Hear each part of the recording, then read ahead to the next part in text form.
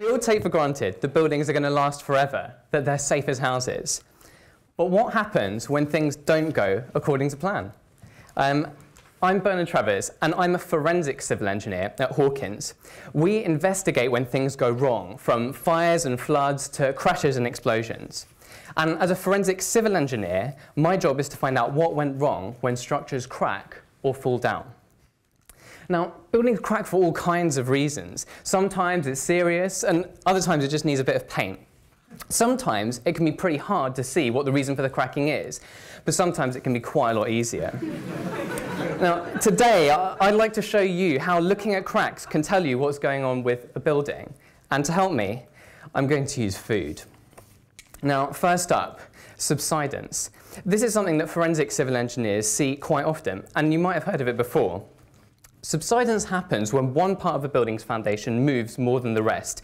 And this can be a big, expensive problem because fixing foundations whilst holding up a building is pretty hard. But how do you spot when it's happening?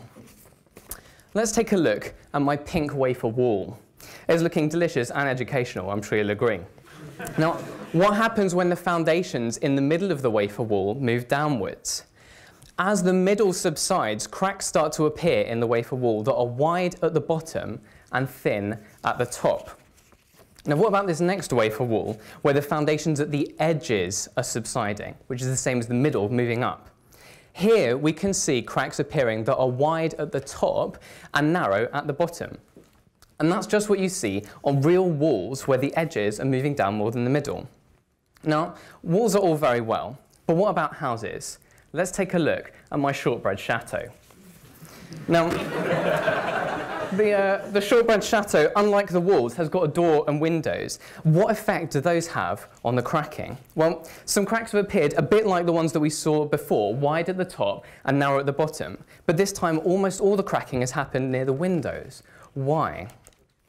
It's because cracks love corners and openings. It takes a lot more effort for cracks to start than it does for them to grow. And a corner or an opening can act like a crack that's already started. Chocolate bars use corners to make it easier to break off a piece you want. You know that when you bend the bar, it's going to crack at one of the corners. And the same goes for houses. If something like subsidence tries to bend them, then cracks usually start at corners and openings. And that's why you usually find cracks around the doors and the windows. So, now you know what different cracks can tell us about buildings.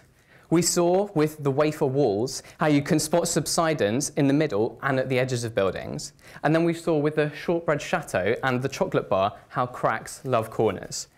I'm Travers, and the forensic civil engineer, and I hope you've enjoyed my presentation. If not, I guess that's just the way the cookie crumbles.